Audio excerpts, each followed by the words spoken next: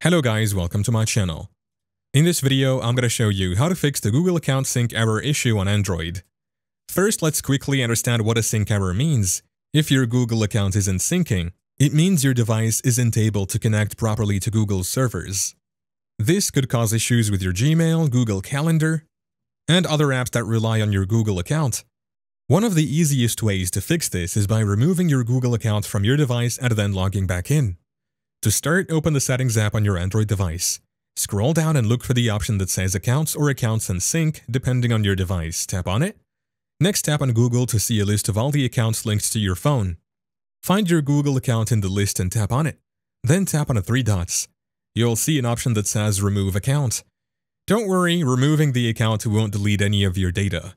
It will just log you out of your Google account on this device. Go ahead and tap Remove Account to log out.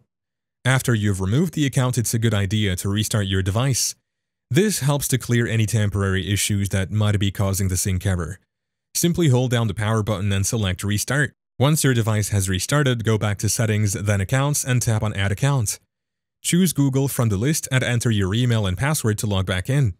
Your device will now resync all your data with Google's servers. Finally, check to see if the sync error is fixed. You can do this by going to Settings, then Accounts, and tapping on your Google account. Look for the Sync Now option, and if there are no errors, you're all set. And that's it, you've successfully fixed the Google account sync error on your Android device.